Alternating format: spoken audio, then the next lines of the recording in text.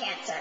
When I was 5 years old, I was diagnosed with a juvenile pilocytic astrocytoma, which is a slow-growing, inoperable brain tumor in my optic chiasm. That's a lot of big words for someone who had just learned to write her own name, so we just called it Stinky. Within a month, I went through brain surgery and began my first 2 years of chemotherapy.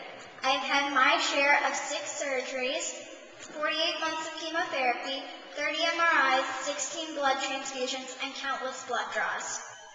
When it was all over, I went back to life as I knew it, dancing 2+ hours a week.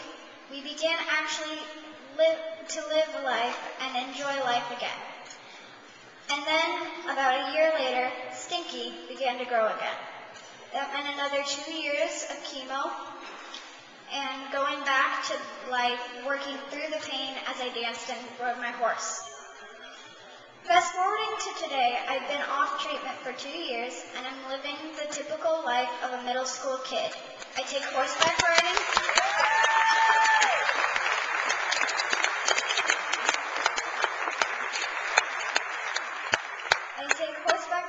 And ride 5 hours a week.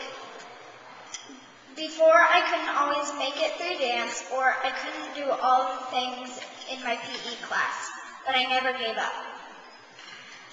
Throughout my journey with cancer, there have been many shining stars to brighten up the darkness. One of these stars is the American Cancer Society's Camp You Can Do.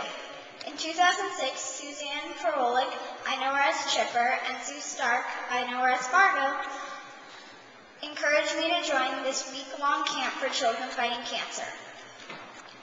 At the time, I was on chemo and scared to be away from home and my mom. They were very persistent and assured me they would take extremely good care of me. So in the end, I decided if I was brave enough to face cancer, I was brave enough to face the wilderness for 1 week. It was one of the best decisions I have made yet. The first thing I remember when I arrived was Chipper greeting me and giving me a stuffed cat to ease my fear. The first day of camp brings something else to each camper, a nickname. Mine is KP, Katelin Possible, because at the time, Kim Possible, the crime-fighting cheerleader, was my hero. I was now KP the camper, not Katelin the little girl with cancer. This week, I was just like everyone else.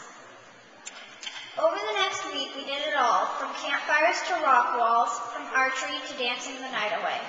I remember my first year, I read some book about great archers. So of course, I had to try archery. At first, I was horrible, but I stuck with it, and eventually I hit the bullseye.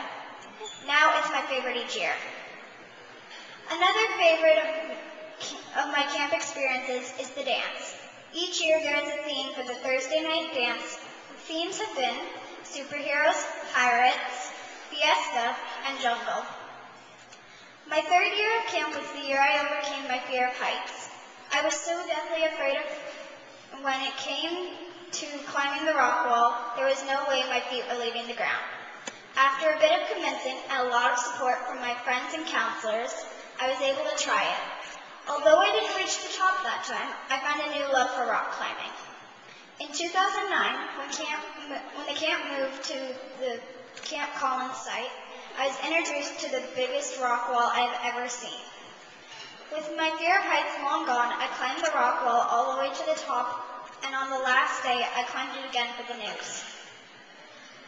My stays at Camp You Can Do over the past 4 years have been some of the brightest and happiest times of my life. I can just be me and do what I want to do at my pace, without anyone judging me because they all understand what I've gone through, which reassures you that you can do it. That's why it's so important to kids like me to just have fun and not worry when the next blood draw is coming. Last month, a routine MRI found that my tumor has slowly been growing yet again. For now, the growth is slow. We just have to continue with our lives and wait and see what happens. But while my medical future is uncertain, one thing I do know is Camp You Can Do will be the highlight of my life again this summer. Thank you for your support.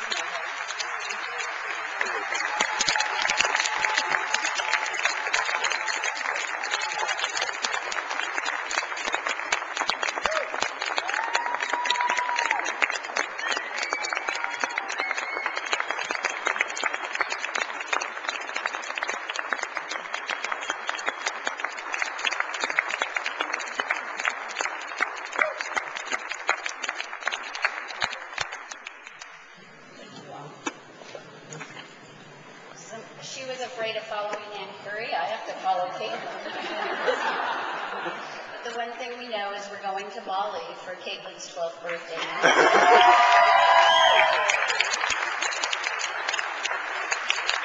So thank you for inviting us tonight for that.